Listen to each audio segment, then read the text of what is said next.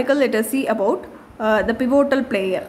In the aftermath of 2003 American invasion of Iraq, unprovoked without the United Nations Security Council's approval, almost 2 decades later, UN's relevance is yet again debated over similar circumstances as Russia, another P5 members, has invaded Ukraine without the Council's assent or immediate provocation. A unilateral war without United Nations sanctions goes against the fundamentals of its charter. After all, the organization was established in the wake of the devastating World War II to save the succeeding generations from scourge of war.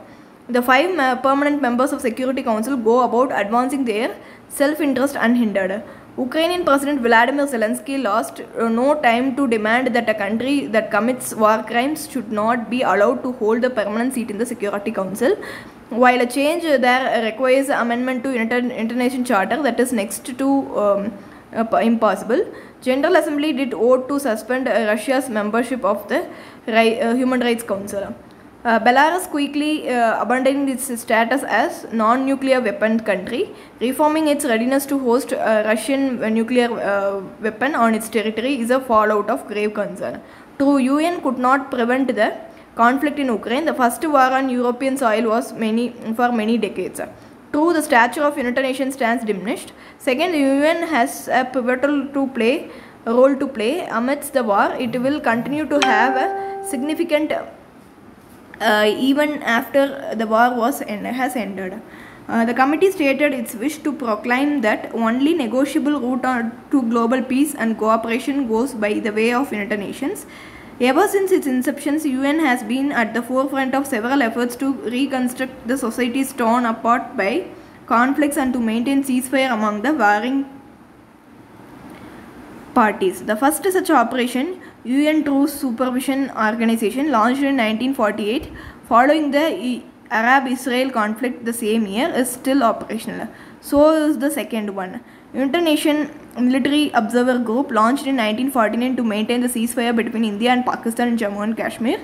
Among the glaring failures are debacle in Somalia and the inability to stop the 1994 genocide in Rwanda that killed more than 8 lakh people in just 3 months. Nearly 4,200 peacekeepers from other 120 countries have died serving under UN flag, including more than 160 from India and the highest number of any troops contributing the nation.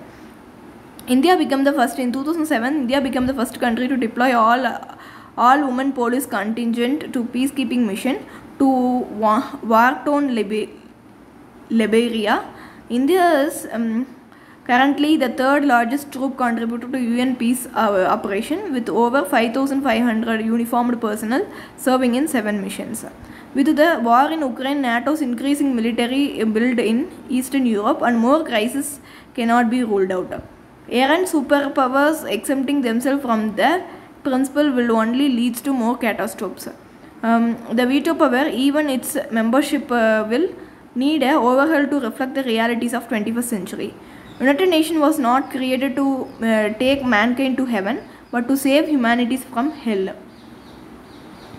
Next article that we are moving into is related to World Health Organization traditional medicine.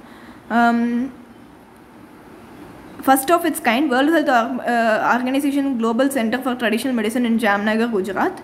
The World Health Organization describes traditional medicine as a total sum of knowledge, skills, practice indigenous and different cultures have used over time to maintain health and prevent diagnosis and treat the physical and mental illness.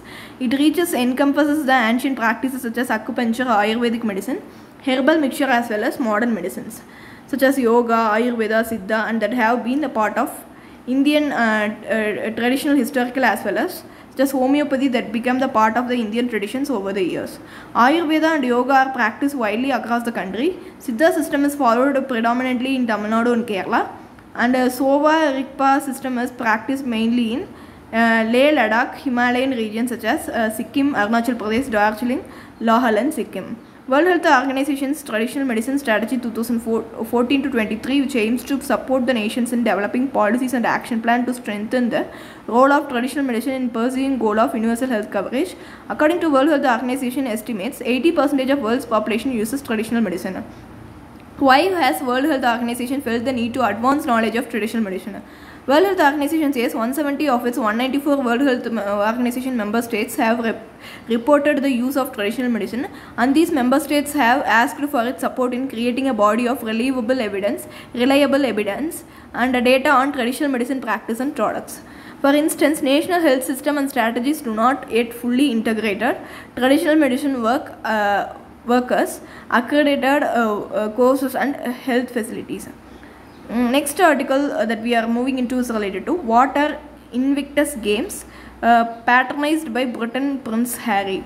2022 Invictus Games opened on Saturday night in The Hague, Netherlands for the unconquered. The games are an international competition similar to Paralympics, but the mean for wounded, injured and sick military service personnel and war veterans. The game website says the word Invictus means unconquered.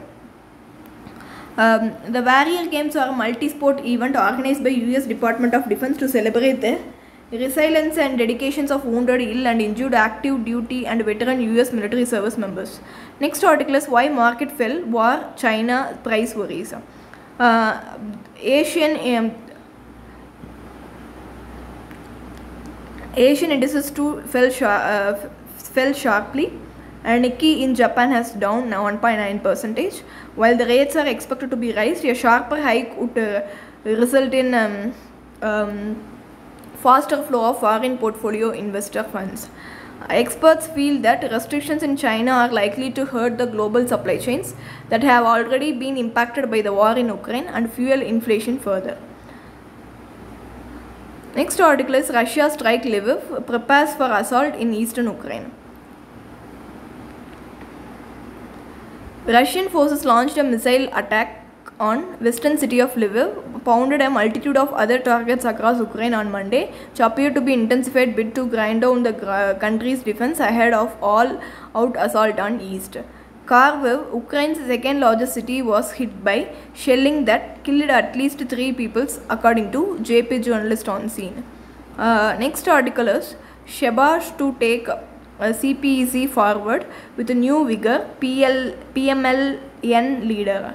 Prime Minister Shehbaz Sharif will take $60 billion China-Pakistan economic corridor forward with a new vigor, vitality and in a regenerated manner, ensuring multifaceted development of flagship project of China ambitious Belt and Road Initiative, a top leader of ruling PMLN said. Senator Mohammad Hussain Sahid, a leader of ruling Pakistan Muslim League Nawaz, made remarks on Sunday.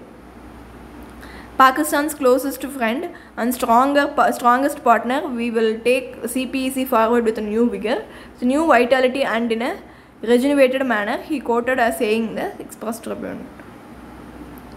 Global policy tightening may precipitate the rocketing inflation. Rapidly widening trade and current account deficit coexist with the portfolio capital outflow, RBI said in its State of Economy report. That's all. If you like the video, please do share, like, comment and subscribe. Thank you.